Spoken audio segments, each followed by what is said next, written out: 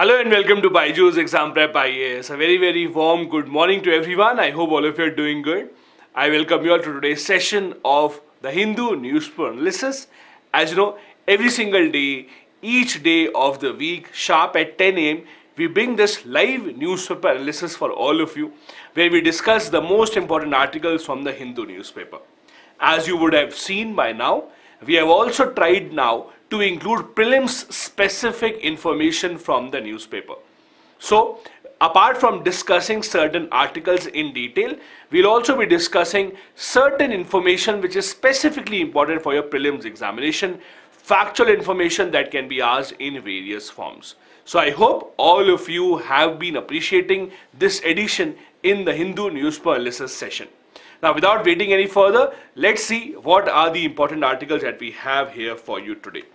Now, as you know, usually on a Sunday, you do not see a lot of editorial or op-ed articles in the Hindu newspaper. And that is why on Sundays, you have to go through the other news stories. The one good thing about Sundays is that on Sundays, the Hindu newspaper usually carries a lot of news stories from science and tech as well. That is why today also, we will see a lot of news stories from science and tech specifically, and some of the other news stories from other pages apart from the editorial page. The first important article that we'll be discussing today is about what happened in Seattle in the US very recently. On 21st of February, the Seattle City Council became the first US city to ban caste-based discrimination. Now, what exactly is this issue all about? Why are we discussing this? Let's try and understand. As you know, a lot of Indians have now settled in US for their jobs, for education, for various purposes. Seattle also has a huge population of Indians who have been living there. Now, when such huge population of Indians have been living anywhere across the entire world, they also take with themselves their own culture, their own history, the way that they behave. So what we are seeing is in the past few years that a lot of people who are of Indian origin have been facing caste-based discrimination in different cities in the US as well.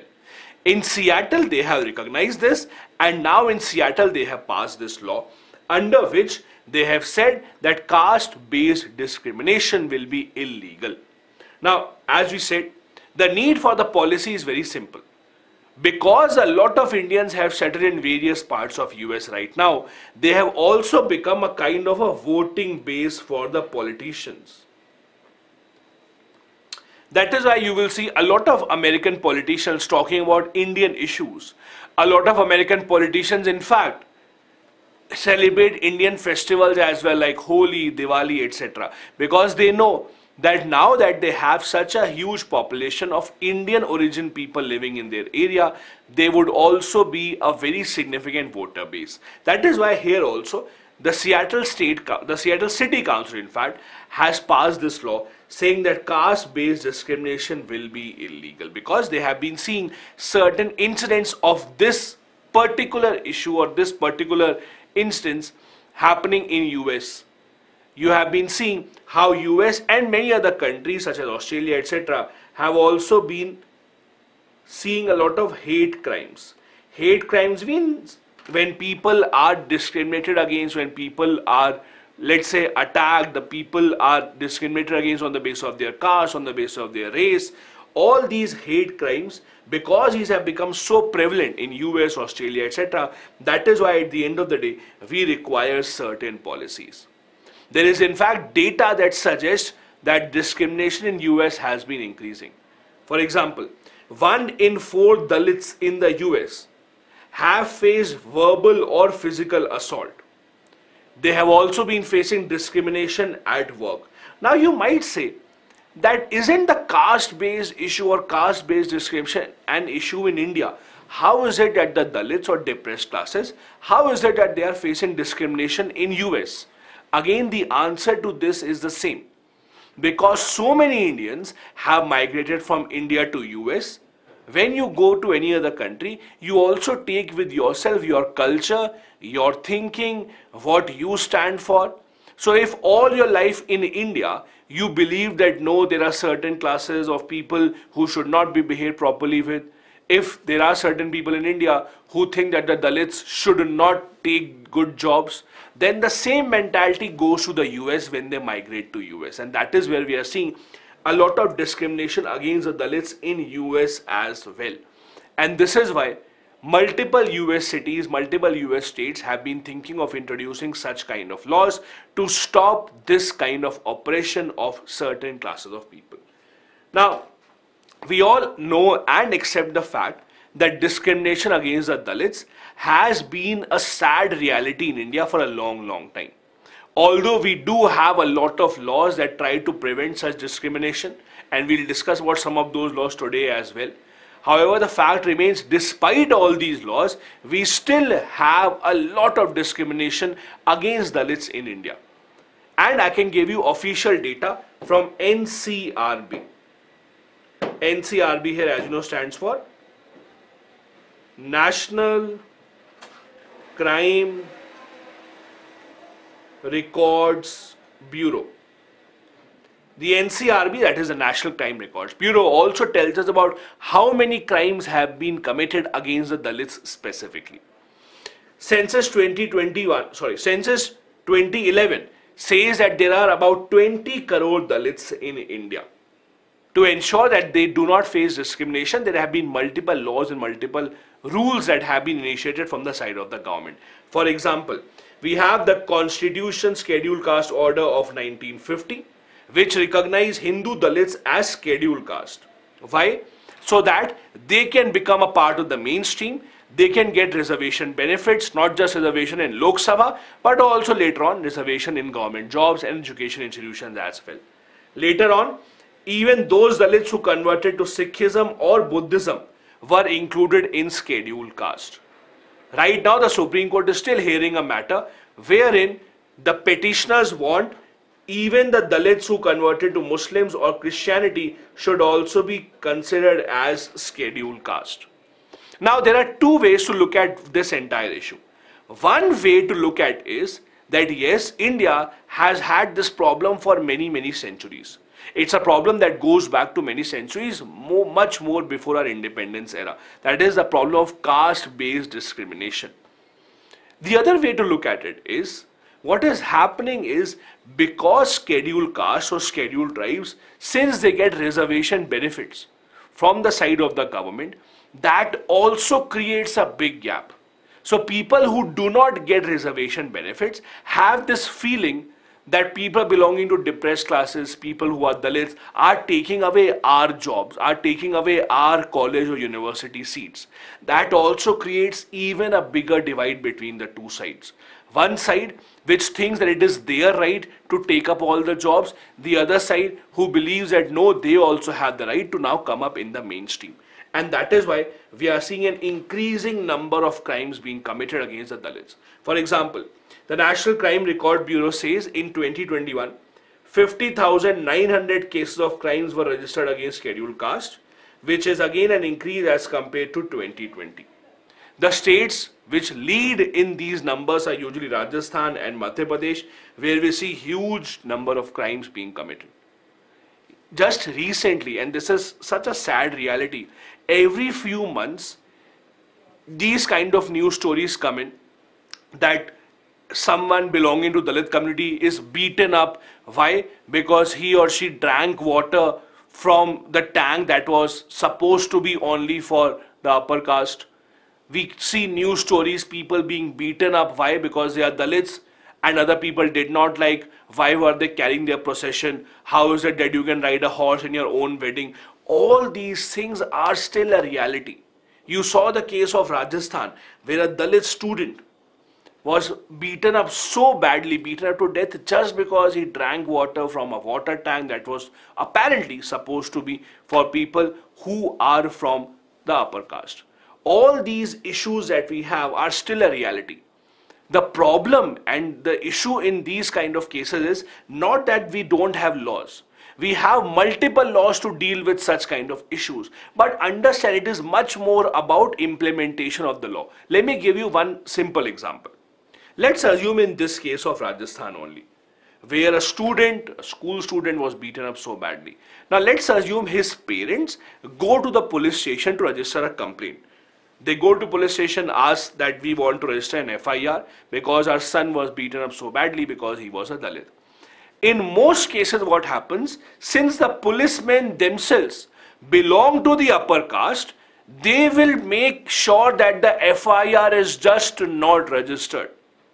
On paper it seems very easy, yes, go to police station, register an FIR, but if any one of you has gone to police station, you would know it is so difficult to get your FIR registered that it actually takes a lot of efforts unless you actually have a lot of connections. Unless that case has got such a big limelight, it is very difficult to go ahead and register such FIRs. So in a lot of these cases, even the FIRs are not registered. That is why many people say this number of National Crime Record Bureau, the real number would be much larger than that, because again the FIRs are not being registered. The number of cases, the number of crimes against the Dalits are very high in certain states such as Rajasthan, Madhya Pradesh, even Bihar and UP, etc. as well. This is again an official data of the NCRB. This is slightly older. This is the NCRB data of 2019. But the pattern has kind of remained the same. In 2019 also, see the number of cases, number of crimes being committed against the Dalits in different states. Rajasthan at the top, Madhya Pradesh, then Bihar, Gujarat, Telangana, Uttar Pradesh, Kerala, etc. Now, if you see here, the states with a higher population, the states mainly in the Hindi belt, they are also one of those, they are also the states that are usually at the top. Look at Rajasthan, Madhya Pradesh, Bihar, then UP, these are usually the states that remain at the top. Now, there is a stringent law in India to prevent atrocities against scheduled castes and scheduled tribes. That law is called Scheduled Caste and Tribes Prevention of Atrocities Act of 1989. It is a very stringent law. If you discriminate against scheduled castes and scheduled tribes, if you commit an offense against them, there should be very strict punishment given to them. The aim is to prevent any offense other than scheduled castes and scheduled tribes against scheduled castes and scheduled tribes themselves. Anyone who is not a member of scheduled caste or scheduled tribe and commits an offense against a scheduled caste or scheduled tribe would be considered an offender under this. All these are cognizable offenses. What is cognizable offense? What is cognizable offense? See, the problem is most of our understanding about how the police works is from the movies only. Because the good part is most of you would not have seen the police functioning very closely. Most of you would not have interacted with the police also. So mostly our understanding about how the police works is mostly from the movies. So we think, because it is seen in the movies, we think that when the police goes to arrest someone, the person will ask, where is the warrant? Only when you tell her, give us the warrant, you can actually come inside. But that is not always true. There are certain cases in which warrant is required. Then there are certain cases in which a warrant is not required. So those cases which are cognizable, in other words, those are very serious offenses. Cognizable offenses, very serious offenses, let's say murder, etc. In those cases, when the police goes, the police can arrest without the warrant as well. Those are cognizable offenses. Cognizable offenses are those which are considered very serious. So any offense against scheduled caste, scheduled tribes is considered as a cognizable offense. So government from its side has made the law very strict, but again it really depends on the implementation of the law, which is lacking in this case. Before I go on to the second important news story, let me see if there are a few questions here.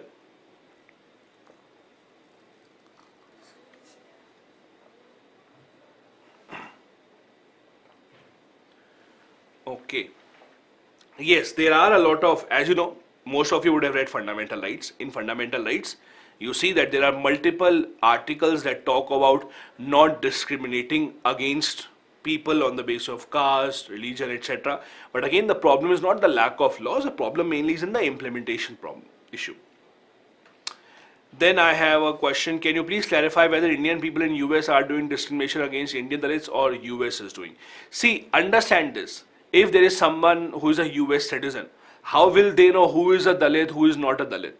Understand this, right? It would only be Indians who would know who is a Dalit, who is not a Dalit. In US, there is still discrimination, but their discrimination is different. In US, people are discriminated on the basis of race. It is when Indians go there, they identify, oh, you belong to this caste, so I will not give you jobs, I'll behave like this. So the definition of who is a Dalit, the identification, the US will not know that. Then, okay, there's a question, can we use the word Dalit in mains? Absolutely, you can use the word Dalit in mains, no issues with that. Perfect, let's move ahead then. The next important news story is about the UPI, the Unified Payments Interface. One of those technologies which has actually brought India's name to the world stage. Now please understand this. Yes, India has a lot of IT companies. We do a lot of computer engineering stuff, but reality is, if you look at the past 50 years, there are not many technologies from India, or the technologies which have started in India, that have been famous all around the world. Yes, we do a lot of consulting, yes, we do a lot of software manufacturing, but again, at the end of the day, most of the new age technologies, most of the cutting edge companies that we talk about are somewhere based outside India. When an Indian technology, a technology that is made in India, starts making the news around the world, it is a really proud moment. It is a moment to understand how India's power, India's soft power is expanding beyond our borders. One great example of this is UPI. As you would have seen in the news, UPI is now being linked with Singapore's PayNow. So Singapore also has a similar kind of system, PayNow, where you can make real-time payments. In India, we use UPI. Now what the government is doing is, government is trying to expand UPI beyond India. Government is trying to make sure that when you go to other countries, let's say you go to Singapore or you go to UAE, you should be able to use a UPI in the same manner. With Singapore, it has already been done. India is trying to do a same kind of a deal with UAE as well. Why? We are choosing those countries where there are considerable amount of Indians. Either they have gone to study or they have gone to work. If there is a huge presence of Indian diaspora in some other countries, it would make sense to integrate the payment systems of the two countries so that person-to-person payment facilities can be done much more easily. I'm sure every one of you would have used the UPI now. The great part is how fast, how quickly UPI has spread all across the country. There was a time, and I still remember there was a time, that you just did not want to leave the house without your wallet. You did not, or you thought that if you are leaving the house without the wallet, you cannot get anything. And now, mostly when I go outside, I don't really take my wallet as long as I have my phone with me, because I know from the vegetable vendor who is sitting on the road to the biggest of malls, I know at all these places I will be able to use the UPI. So one, yes, UPI is a great technology, but the other great part that has happened is how fast it has spread, how fast it has been accepted all around the country. And the reason why this has been done, the biggest reason why UPI has spread so fast in the country is that it is free of cost. So if you are paying a merchant from using UPI, then the merchant does not have to give any commission somewhere. At least so far, we are not seeing any commission being paid. On the other hand, with credit card, etc., merchant had to give certain commission. 1%, 1.5%, that was a commission the merchants had to give to the banks. So merchants also now want UPI to go ahead rather than credit cards. That is why UPI has become extremely famous. Now, how will it help? Let's just imagine, let's say you are going to Singapore just for a vacation for a week or 10 days, etc. Now, when usually you go to Singapore, how do you pay money? Either you exchange Singapore's currency here, you take Singapore's currency in India, or you use your card, then you have to give certain commission on that. All these issues, all these options are actually cumbersome. Either you exchange your currency or you use your cards, all of that will have a lot of commission in between. If now, I am sure that my UPI payment system will work in Singapore also, it will be so much easier for the tourists, for people who are visiting Singapore, and that will bring the economies even closer. Right now, it has been decided that the limit will be 60,000 rupees per day of transaction. 60,000 rupees per day is about 1,000 Singapore dollars. Close to 1,000 Singapore dollars, 60,000 rupees. That is what the limit is right now. As you know, UPI has been developed by National Payments Corporation of India, called the NPCI. This is the body that is responsible for making the UPI. Now, when you use a UPI, you also know there are banks at the back end. So when I pay money to someone through UPI, money is going from my bank account to someone else's bank account directly. It is not getting stored in the wallet. It is going directly from bank account to the bank account. Meaning that to use UPI, you have to have certain banks in the backdrop. So which are the banks which will help India and Singapore come together? From the side of India, SBI, Indian Overseas Bank, Indian Bank and ICICI Bank. These banks will help in inward and outward remittances. Inward remittances means they will accept payment from Singapore also. Outward remittance means they will allow from their account money to go to Singapore people, Singapore merchants also. On the other hand, Axis Bank, DBS India Bank, they will facilitate in inward remittance only. Means if you have an Axis account or you have a DBS account, then you can transfer money to them but not from them for now. With time, the number of banks will also increase. The other banks will also be added. But for now, this is what the idea is. These are the banks that have already been listed. Now, as you know, all this is real-time money transfer. That is by far the best part about UPI. You are not bound by 10 to 6. You are not bound by bank timings. Whenever you want to transfer, you can. And it is instant. The moment that you transfer the money, that very moment the money will go to the other person's or recipient's bank account. So it's an immediate instant transfer that builds a lot of trust. See, all the financial transactions are based on one single word, that is trust. If I have transferred the money to you, but I tell you the money will come to your bank account after 5 days, then there is a lack of trust in between. On the other hand, if I transfer the money and the recipient bank account says that money has already been received, that is what builds the trust. And that is why UPI has been so successful in India. Number one, as I told you, it has been successful. Why? Because it is without any fee, at least for now, there is no fee attached to it. Secondly, it is instant. You can do it right away. Thirdly, you don't require any paperwork to sign up for it. Just download the app. As long as your phone number is registered with your bank account, that is the only thing that you require. As long as it's registered from the bank account, that is good enough. You would be able to use the UPI. As I told you, India is trying to have a same kind of agreement with other countries as well, where there are a lot of Indians. We have been in talks with UAE also to do the same. The system works 24/7, 365 days. Whenever you want, this is immediate, instant money transfer.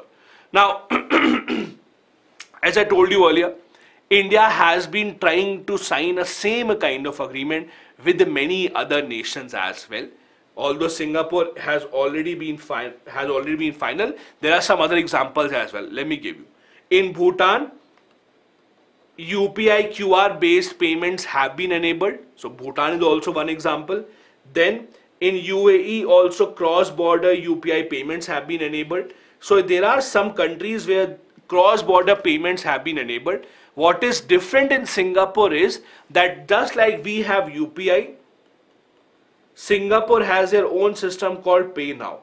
So using PayNow app, they will be able to pay in our bank account, and using our app such as Paytm, PhonePe, we will be able to pay to their account as well. So it works both ways in case of Singapore.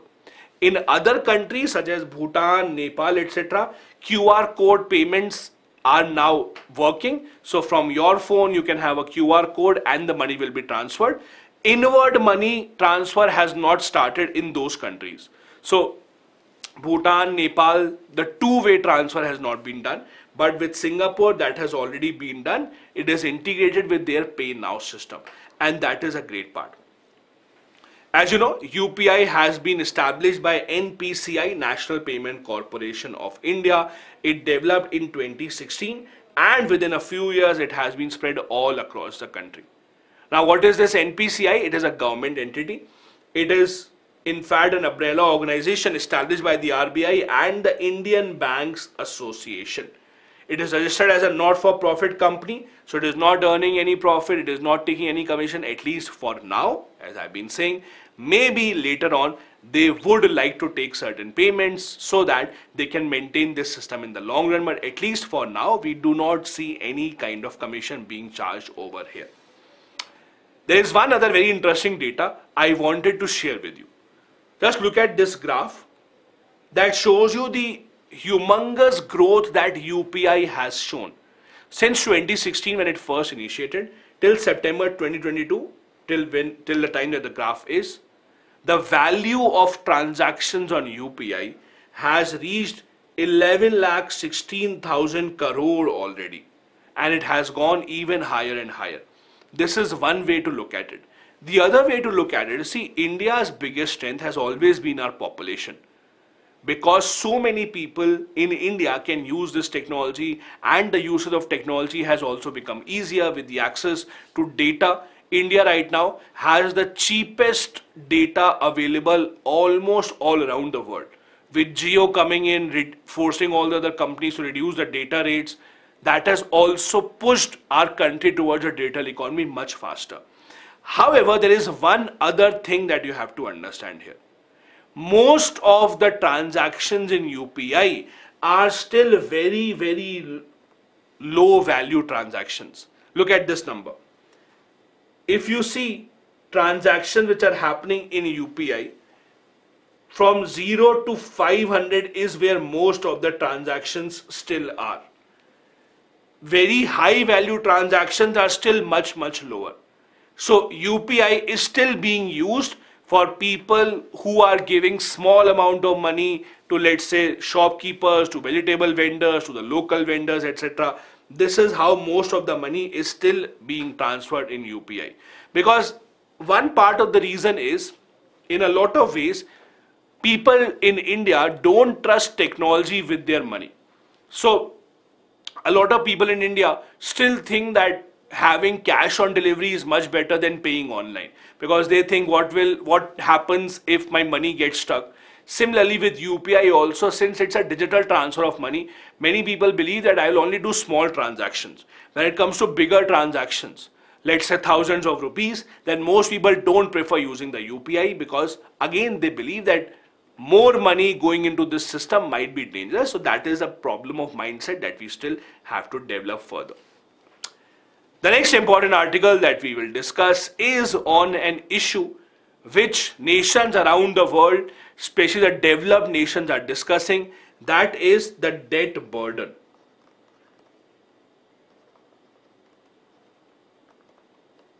Now, as you know, recently the Indian government hosted a G20 finance minister meeting in Bangalore. I don't know how many of you know this or not.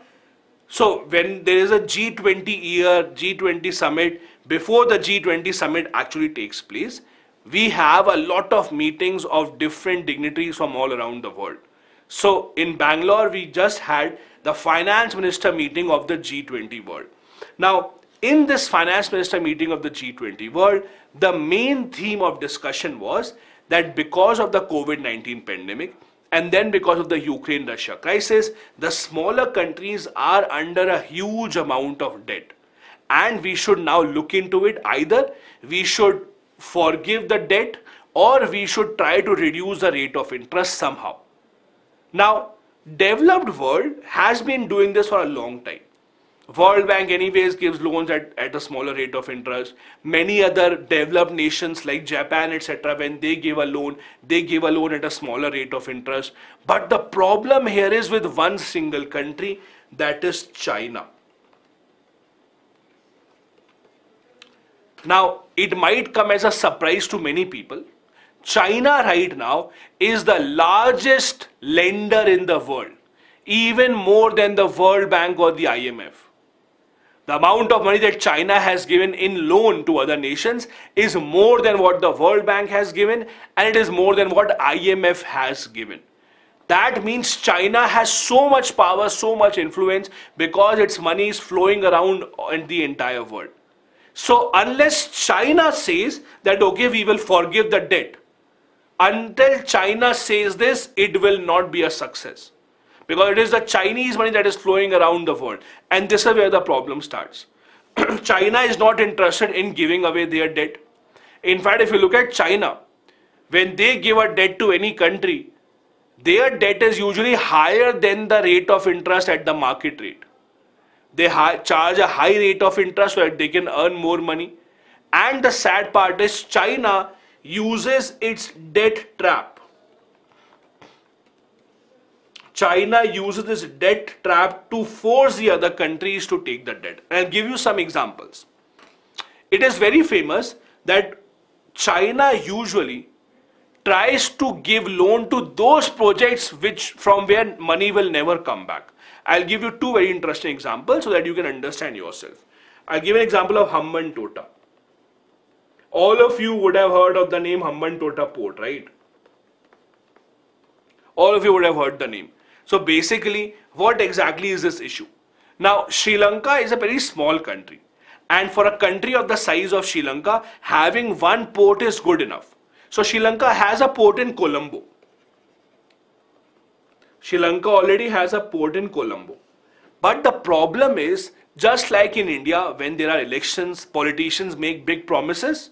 Similarly, in Sri Lanka also, when there are elections, politicians make big promises. Now in Sri Lanka, you all would have heard about the Rajapaksa family. You all would have heard about the Rajapaksa family, right? The Rajapaksas, one brother becomes a prime minister, other brother becomes the president, then someone in the family becomes the defense minister, so on and so forth. So Rajapaksa family, very powerful family in Sri Lanka. A few years back, Rajapaksa family, since they belong to Hambantota, it's a small town, they belong to Hambantota, they promised that if we win the elections, we will build a port in Hambantota. Why? Because when they build a port in Hambantota, there will be a lot of jobs. They said many people will be getting jobs in construction, we'll earn money. So when they won the election, the Rajapakshas wanted to implement this idea to build this huge port. Now they did not have the money, so they went to the World Bank, they asked for a loan. World Bank said, no, are you stupid? Because if we give you the loan, you will never be able to pay it back. Why? See, how does a port earn the money? A port earns money when a ship would come, stop at the port, and then they would give rent to the port. So whenever any ship comes to dock, to stay there, they will have to pay a fee. So a port will not earn money if no ship comes there, as simple as that. So World Bank said, you already have the Colombo port. Why would a ship come to Hambantota port? It will stay at Colombo. But Sri Lanka wanted to build the port. So they came to India. They asked for a loan. India also said, no, we can't give you the loan because this is not a great idea. Whenever there is a stupid idea, there is always one country who is ready to finance that. And that is China. China said, oh, don't worry, I am your brother. I'll give you the loan. Come to me, don't worry. I am here. China said, I'll give you the money.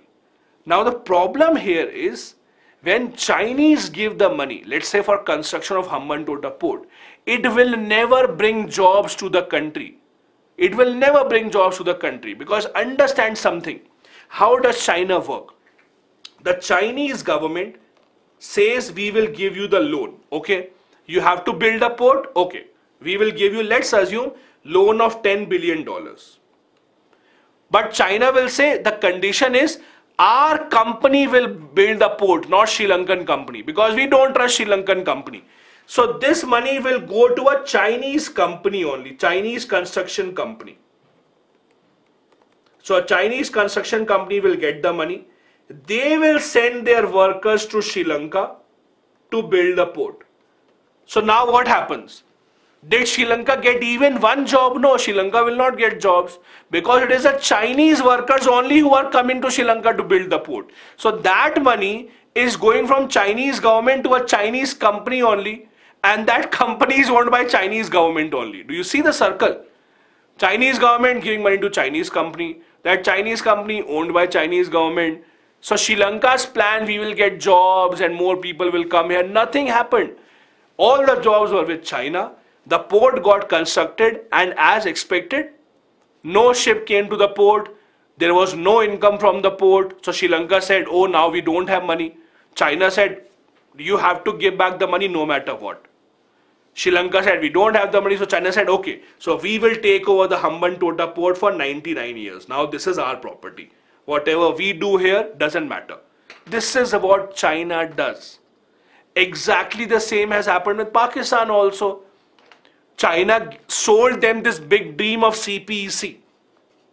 That we will build China-Pakistan economic corridor. Don't worry, we will invest $500 billion in China. Or Pakistan was like, oh, money raining from everywhere. $500 billion will rain from the sky. But nothing of that sort happened. Because again, the jobs were Chinese. Chinese came there to build the entire corridor. The corridor is now half built, half not built. Pakistan can't give back the loan. And again, all that is still not going anywhere. These are the two examples that all of you are familiar with. Now let me give you one more example that many of you might not be familiar with. One other example is Ecuador. A country that we usually don't hear about.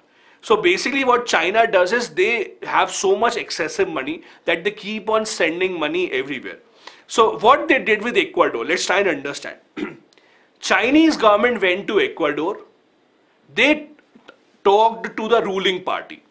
They told the ruling party, you want to earn money, right? Or you want to earn some votes. You want to win the election. So let me give you a trick.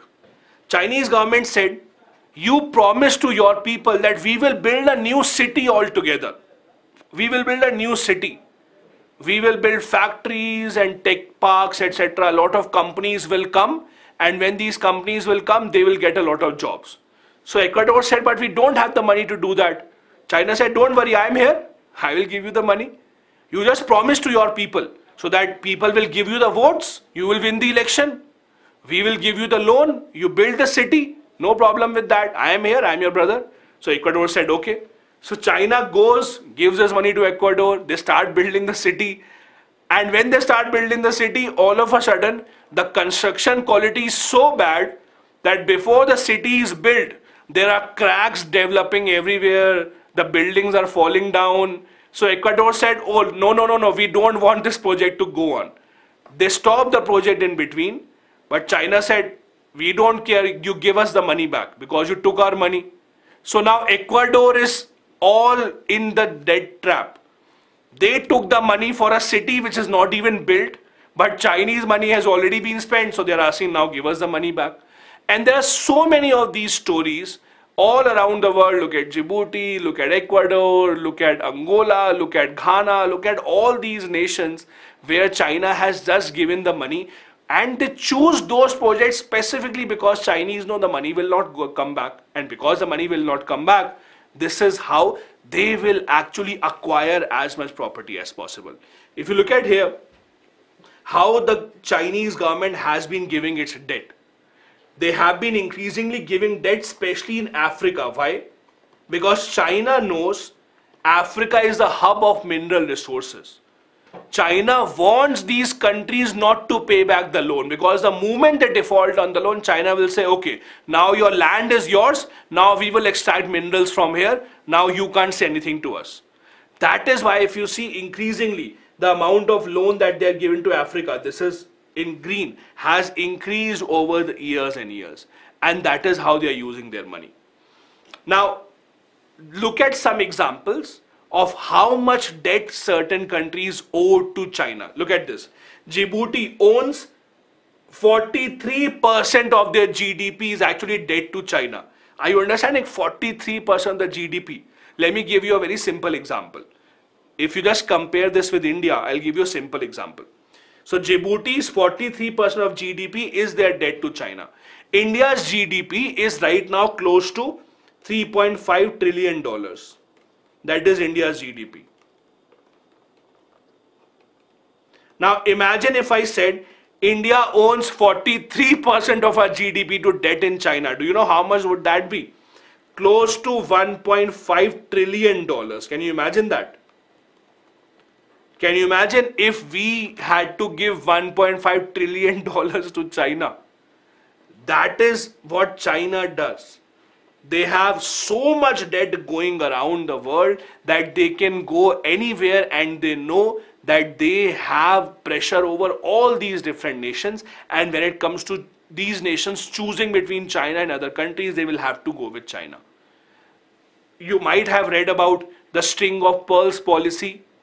So India, for example, believes that China is following a string of pearls policy. String of pearls means India believes that China is giving loans to countries around India so that they can actually gather, or they can actually surround India. For example, they have given loan to Djibouti, they have given loan to Maldives, they have given loan to Sri Lanka, they have given loan here to Bangladesh, they have given loan here to Pakistan, etc., etc. So we believe that China is surrounding us. There is a string of pearls that they are building. China obviously denies that. China says no, nothing like that has happened. These were the articles for the analysis for the mains point of view. Now, as we have seen, we have now started discussing certain factual articles in short for prelims point of view specifically. So let's see what exactly are the prelims news that we have in the newspaper today, mainly factual. The first news is scientist Dr. Hari Balakrishnan has been conferred with the Marconi Prize. What is the Marconi Prize? Marconi Prize is a top honor given to computer scientists mainly from all around the world. So he is a professor at the MIT, Massachusetts Institute of Technology, and he has been given this award for significant contribution in increasing digital inclusivity. This is the Marconi Prize. These kind of very short factual questions can be asked in the prelims. Usually, please remember, when you read these facts in the prelims, please understand, individuals or their names are not that important. Usually individual names are not asked unless it is a historical name. So more importantly is to remember the name of the prize and what exactly is the prize given for. So Marconi Prize, for example, here is given for computer science mainly. These are the parameters that are taken into consideration while giving this prize. Importance of the work in setting the stage for influencing the entire world. Then contribution to innovation, entrepreneurship, giving new ideas, etc. What has been the social humanitarian impact? These are the things taken into consideration while giving this prize that has been given to Dr. Hari Balakrishnan. Similarly, there is another news story, that is Jordan will host talks between Palestine and Israel. I am sure all of you would have read in detail about Palestine and Israel issue, how the issue started, what is the problem between Palestine and Israel. Unfortunately, every few weeks we see this story that there are clashes between Palestine and Israel. Many people lose their lives. Again, this has come in the news because of that reason only, because of recent spat between the two sides, which has led to 11 Palestinians being killed and more than 80 injured. The reason was that Israeli troops raided the city of Nablus in West Bank area. Jordan has now come into picture. Jordan has said that don't worry, we will try and negotiate between the two. So in these kind of news stories, what do you have to study? What do you have to study is map. See, every single year in the prelims examination, you will see one or even two questions based on maps, where you will be asked about what are the border areas, which country shares a border with which country. So make sure that you do read maps about those areas which are in the news. For example, this is the map of Israel.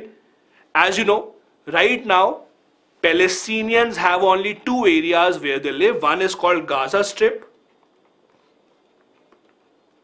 This is the Gaza Strip, and this is the other area called the West Bank.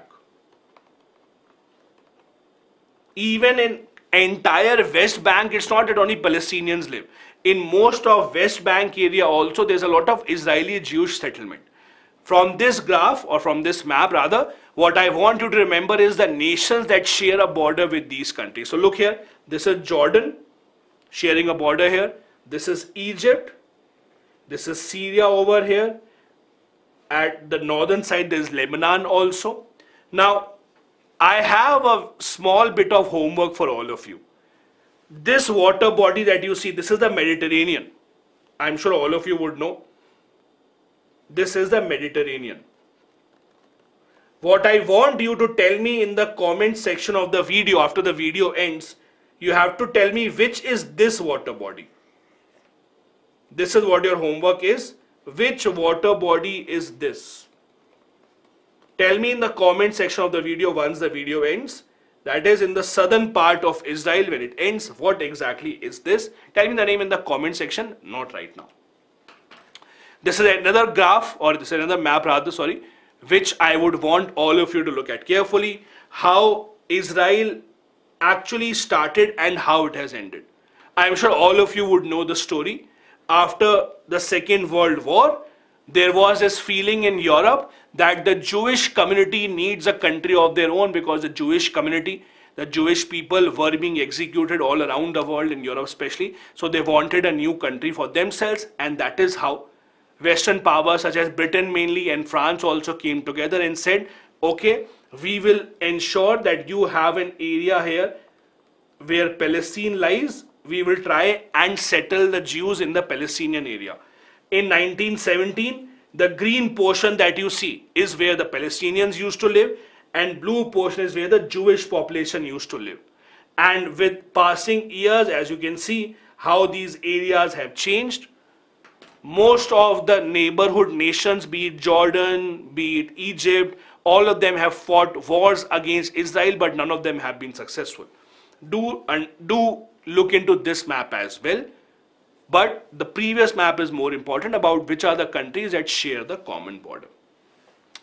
Another small news story from Prelims point of view is about the James Webb Space Telescope. The James Webb Space Telescope right now, as you know, is the most powerful space telescope in the entire world. This has given certain photos, they have made certain observations about huge galaxies which were formed 500 to 700 million years ago, after the Big Bang. Now, the interesting observation that has been done here is galaxies are much more massive than what was expected.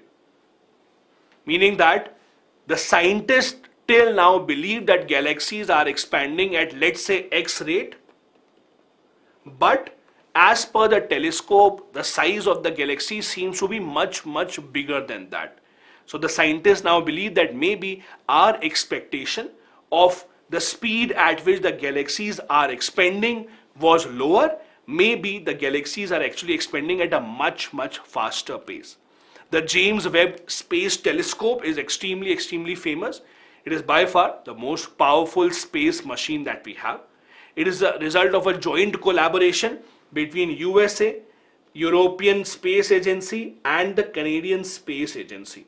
Please do remember this kind of information as well, because what happens is the kind of questions that you will get here is, first statement about James Webb Telescope, it is a joint venture between NASA and European Space Agency only, because we usually don't assume that Canada also has a space agency and they would also collaborate here. So this kind of factual information has to be remembered by you. It's a joint collaboration between NASA, European Space Agency and the Canadian Space Agency. It is currently at L2 Lagrange point. I'm sure all of you know the Lagrange point. Please do tell me in the comment section how many Lagrange points do we have exactly. Not right now, in the comment section. Do let me know how many Lagrange points do we have and what is the significance of these points.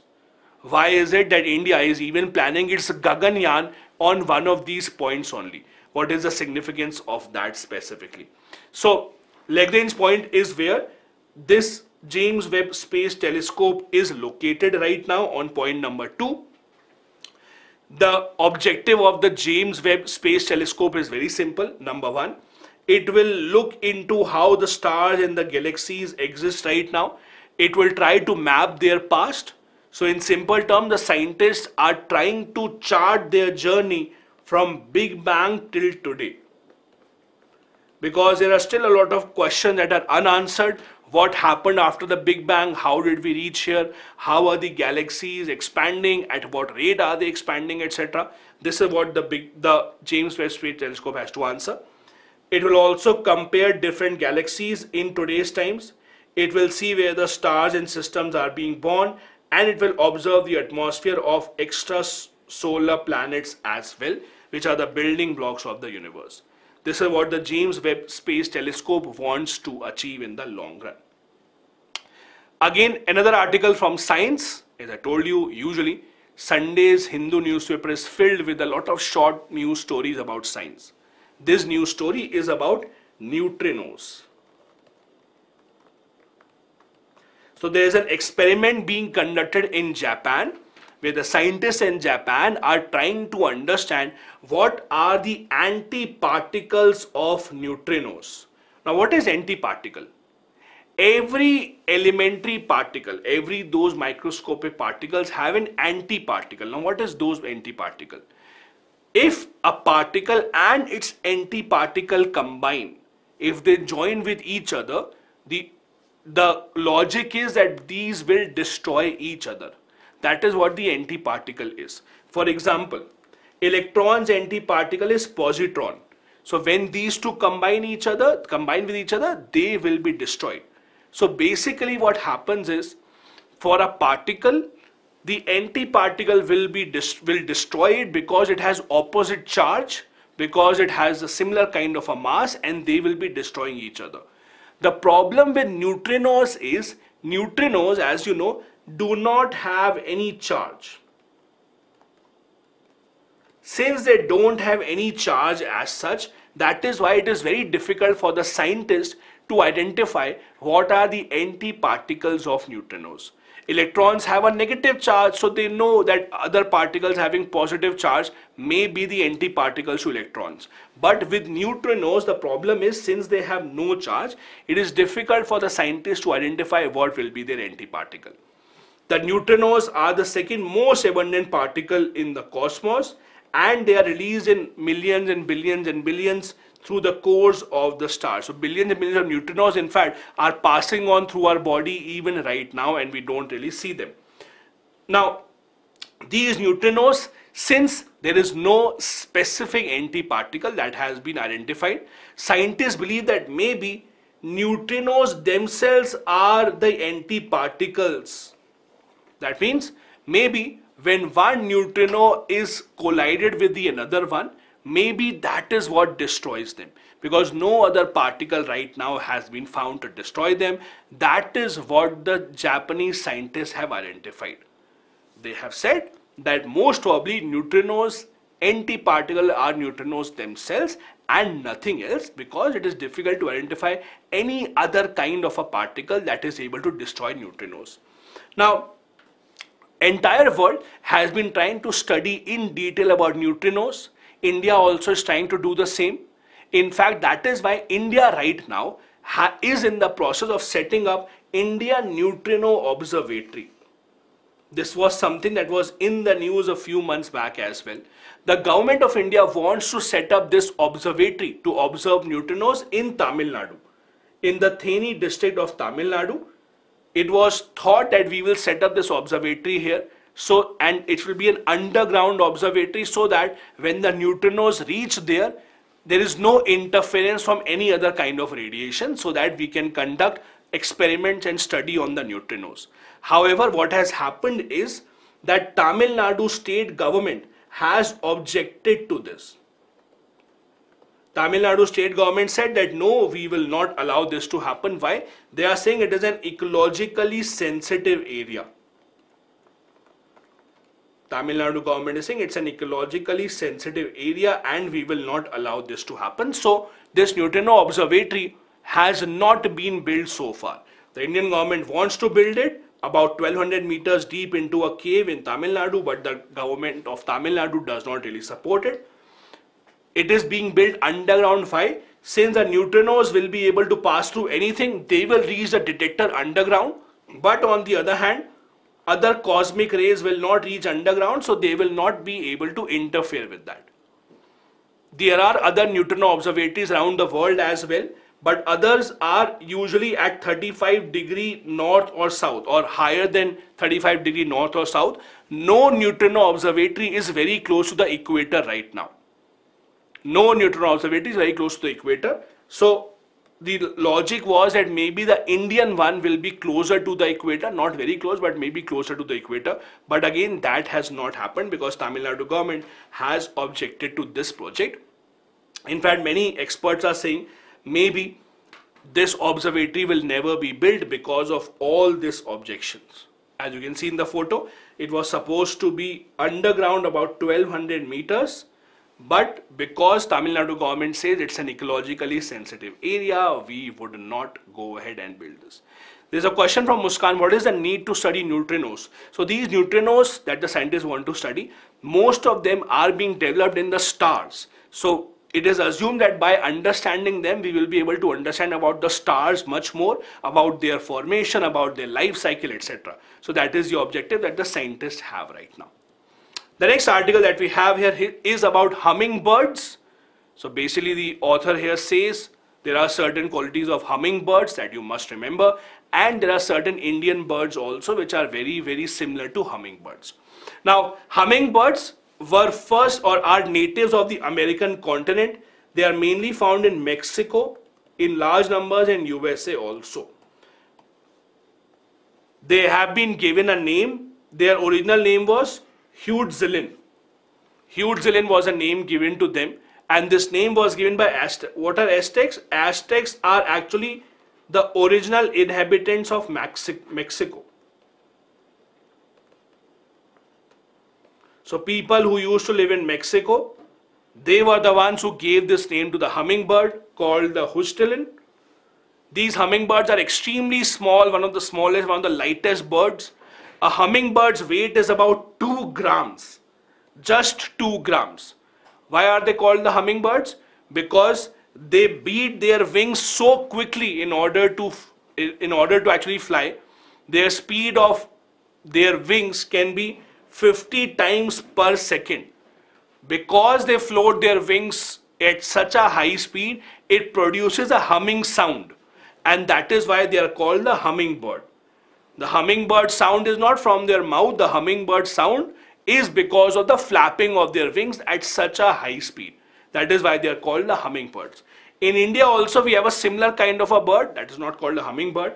In India, the kind of bird that we have, which we consider as very similar to hummingbirds, are called the sunbirds. Sunbirds in India are similar to hummingbirds, but there are slight differences. The sunbirds are slightly heavier. Hummingbirds, on the other hand, are not that heavy. Since the hummingbirds are so small and they have to fly at such a fast pace, they also breathe in a lot more oxygen as compared to the other species. They have the highest metabolic rate amongst all the vertebrates, in fact, and their other interesting quality is that they can even mimic voice like the parrots. Please do remember this also, because again, these kind of small factual informations, they don't require a lot of deep analysis, but these kind of small factual informations can very, very easily be asked in the prelims examination. The last news story from the prelims point of view today is that India has been ranked at 42nd amongst 55 nations in the International IP Index, that is International Intellectual Property Index rankings have come out. Last year India was 43rd. Now India is 42nd. This is not a ranking from UN or something of that sort of organization. This is a ranking released from the US Chambers of Commerce, because US believes that they are somehow the granddaddy of all the IP rights all across the world. So they are the ones who rank different countries. How are they protecting intellectual property rights? Are they able to safeguard patents, etc., copyrights or not? As per the report, India is improving. We have stronger laws about copyrights, but still a lot needs to be done. There are some problems in India. For example, in 2021, India dissolved the Intellectual Property Appellate Board, which is wrong. The report also says that India's judiciary takes a long time when it comes to hearing cases about intellectual property rights. I'll give you a very simple example.